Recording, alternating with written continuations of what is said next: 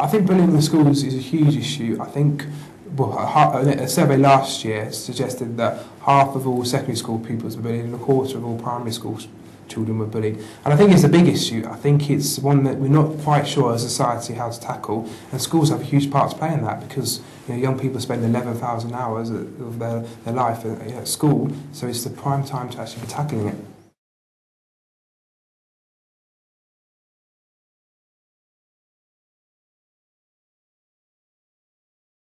I don't think there's much difference really. I think both can be just as bad, and I don't think there's any statistics that actually suggest more boys are bullied and more girls are bullied. Obviously, there's different aspects involved in both types of those bullying, but I don't think there's any facts or figures on the amount to each.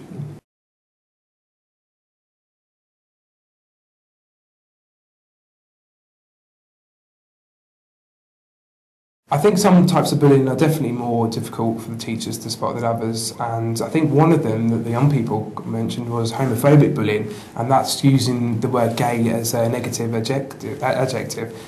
Homework's gay, this lesson's gay, and you try and say it's rubbish. And I think a lot of teachers aren't quite sure how to deal with that and don't challenge it. And you'll be surprised how many young people say that sometimes it does go unnoticed in lessons, and I think a lot of teachers still aren't quite sure what to do about bullying and all the aspects of bullying, especially cyberbullying. I think teachers need a lot more training in how to spot the signs of bullying, and let's be fair to teachers, they need that support, and some of them are actually bullied in their own classrooms, so I think we need a lot more support and a bigger focus on bullying for schools. It's all very well having an anti-bullying policy, but if it's not effective, if it's not active, and it's not affecting the school day every day and embedded throughout the year, then it's not going to work, and it's as simple as that.